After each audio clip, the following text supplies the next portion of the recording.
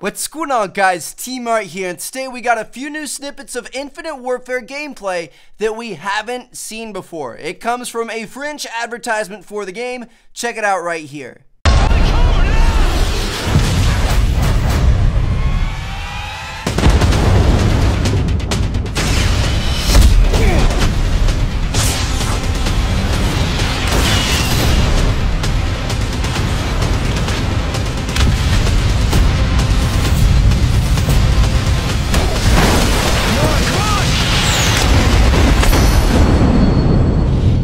Alright, so you guys could see that most of this advertisement is made up of ship assault gameplay. It's that first campaign mission that they showed us, but there are 3 little segments that contain gameplay that we've never seen before, and there's actually quite a lot of information to get from them, so I wanted to go through and talk about it with you guys. So first up, you guys can see right here, we're traversing on what appears to be Earth's moon surface with lunar rovers. So I think this is a pretty cool little scene here, and something to keep in mind is that this is where the Terminal remake map is going to take place. So this might be the kind of like visual representation that Terminal's gonna have, or at least this is gonna be kind of what it looks like to an extent. Obviously there are gonna be buildings and space shuttles and stuff, but it's gonna have this same feel, which is kind of cool.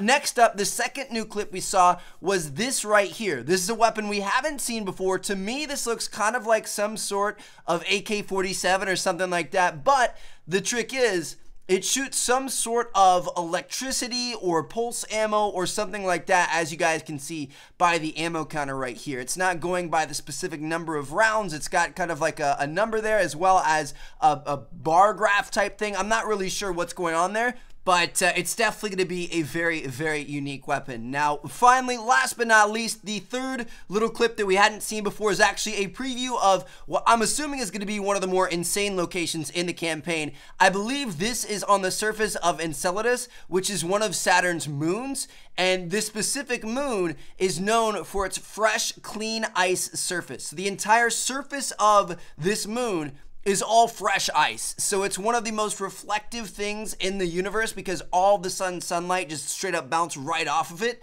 And it's obviously a very unique planetary body in that sense. So the fact that we're going to be going somewhere like that in the campaign is kind of exciting. I think this campaign is going to be really, really cool.